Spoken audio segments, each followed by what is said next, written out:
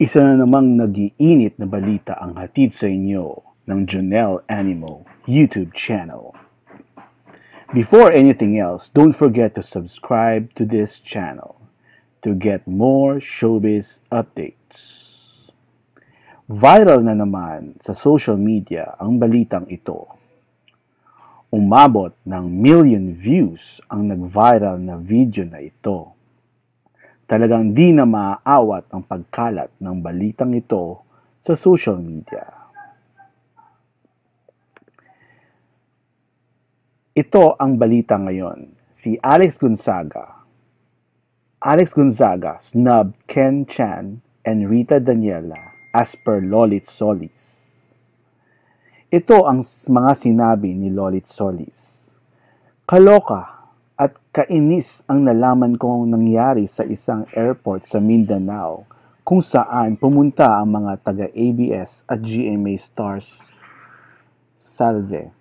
Karapatan naman ng kahit sinong tao ang hindi pansinin kung sino ang bumabati sa kanila. Okay lang dahil pag ayaw mo, di wag, di ba?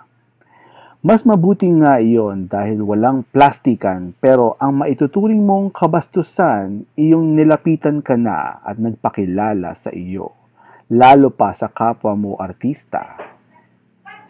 Siguro naman hindi ganon kamahal ang ngiti mo, lalo na at kasamahan mo sa trabaho.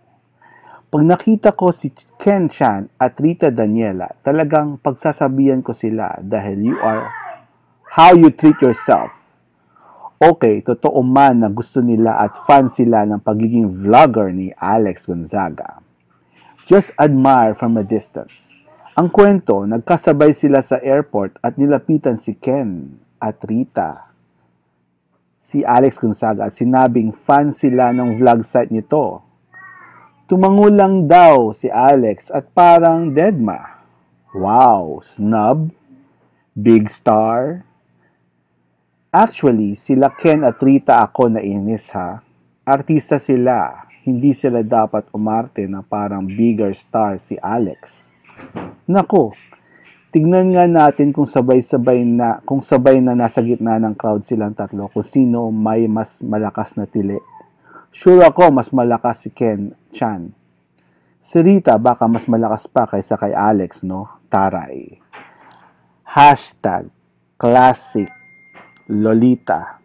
Hashtag take it per minute me, ganon. Hashtag 72 na ako.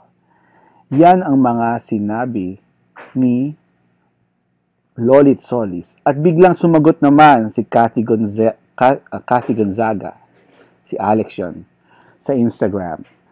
Ay, Nanay Lolit, di po tayo magkakilala. Pero sino po source nyo?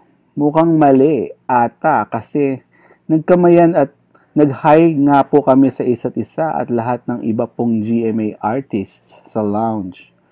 Niretweet ko pa si Ken noon dahil nag-chambe-chambe siya. Lastly, salamat po sa mga salita niyo tungkol sa akin ha.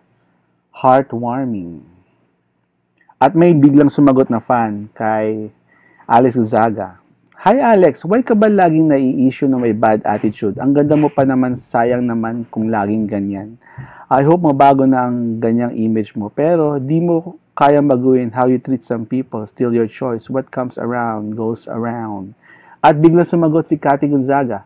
Siguro kasi loud ang image ko and my humor. That's why people can make up stories about me na pwede kang maniwala. It's okay. My real friends and family know who I am. Talagang makapangyarihan ng social media sa panahon ito, kaya dapat talagang mag-ingat ang lahat. Kasi kung di ka mag-iingat, ikaw din ang kawawa sa huli. Ano ang masasabi nyo sa balitang ito? Please comment down below and subscribe to Jonelle Animal's YouTube channel. Thank you.